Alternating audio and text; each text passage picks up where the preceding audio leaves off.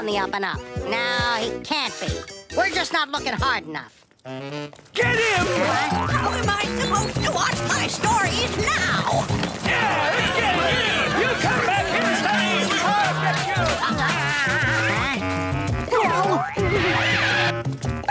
I'll Wozers!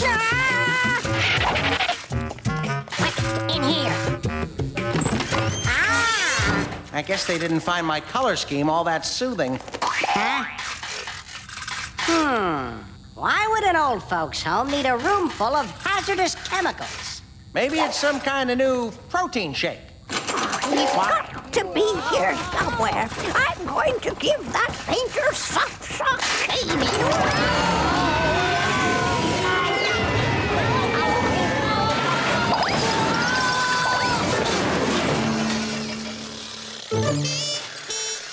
A slide, too? This place has everything. The good Dr. Claw really spared no expense for these lucky people. Touted as the most compassionate man in the world, Dr. Claw has extended his philanthropic efforts to all parts of the globe.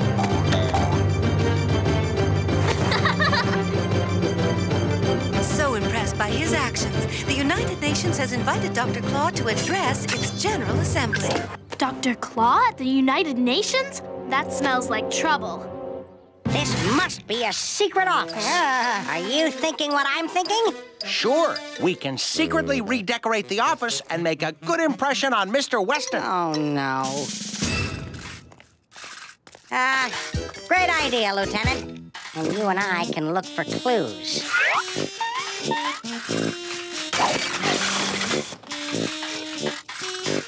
Digit, would this diagram of the United Nations building qualify as a clue? Not to be overly critical, but Mr. Weston's taste in art leaves a lot to be desired. Who would want a diagram of the United Nations building hanging on their wall? It says here he's giving a big speech there later today. Let's get out of here quick and call Penny before we get caught.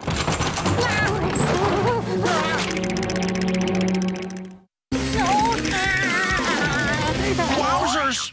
Trying to get away from us, are you?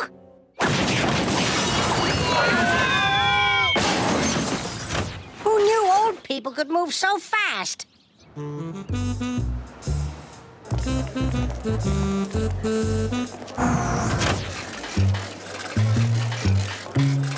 Why, Penny, what a surprise! What are you doing here? Oh, well, Why, she flew in with her class to listen to Dr. Claw's speech, of course. Of course. Uncle Gadget, I'd love to introduce the Gadgetinis to our new foreign exchange student. We'll be right back. Okay, hurry back so I can read you the poem I wrote in honor of Dr. Claw.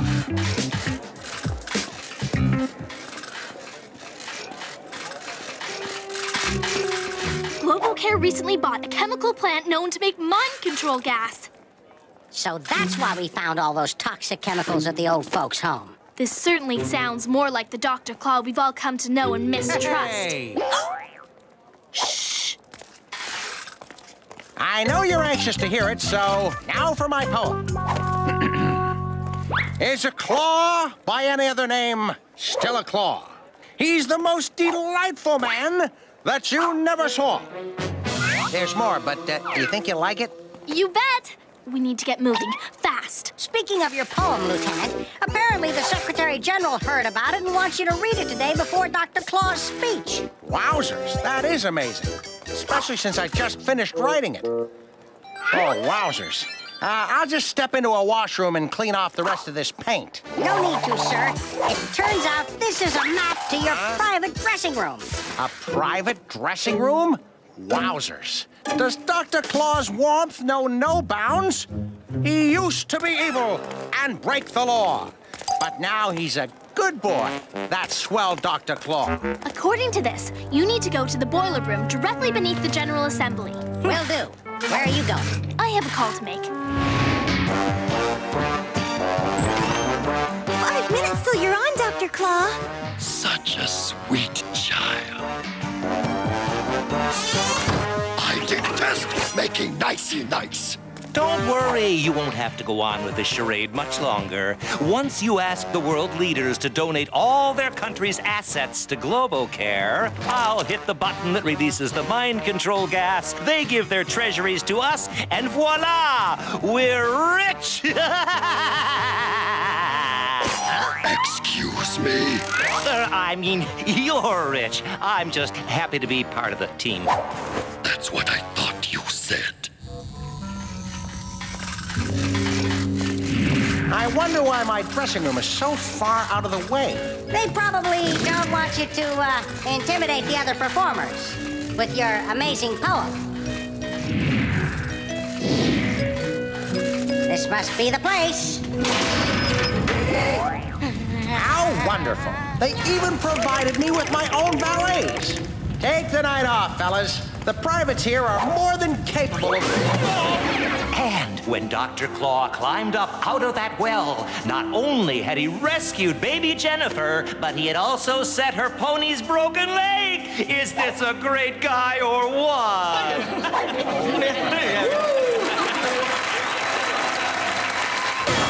I appreciate the help, but I'm happy to put on my costume myself.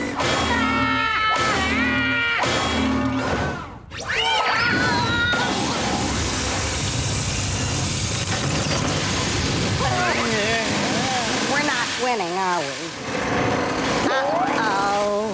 Does that look like a gas bomb to you? Yup. And it's leading right into the ventilation system. Let's go get... You fellas are lucky I'm not ticklish. Is that a gift basket for me? Oh, you guys are the best. Don't worry. I'm sure there's plenty for everyone.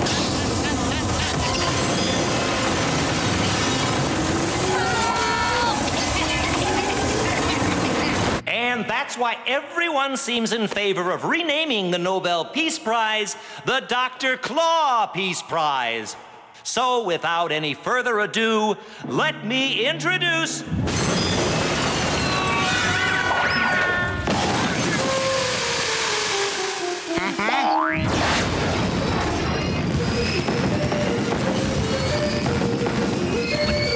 What's going on here? Can I make an entrance or what? The decorators? Uncle Gadget, it's time to go up to the podium to read your poem. It's about time. Hold this, would you? Go, go, Gadget rockets! Wowzers! Go, go, Gadget air brakes! Wait a minute, I don't have air brakes. Get off of me! I work for Dr. Claw, the world's leading humanitarian. Fiddle faddle. You and Dr. Claw are up to no good. Thanks to the courage of some of our geriatric residents, we discovered a huge stock of mind control gas hidden in my leisure land. You're fired, Weston. You can't fire me. You don't own GloboCare anymore. Yes, I do. This criminal behavior voids Dr. Claw's contract, so I resume control of GloboCare. Why would you do such a thing? To take over the world, good old. Well, you're an awful, awful man. You should be ashamed of yourself. Well, actually, I'm quite proud. Is it time for me to do my poem yet?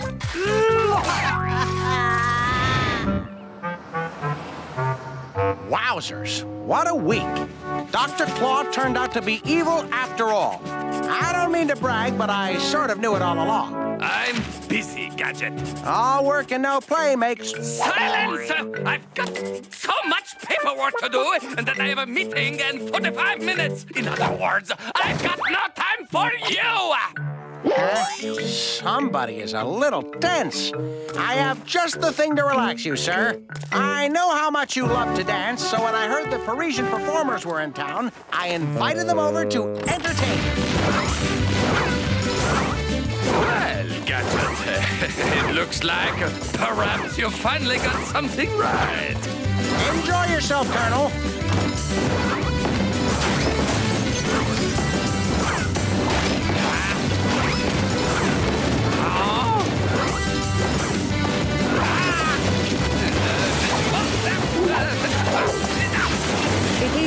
having the time of his life.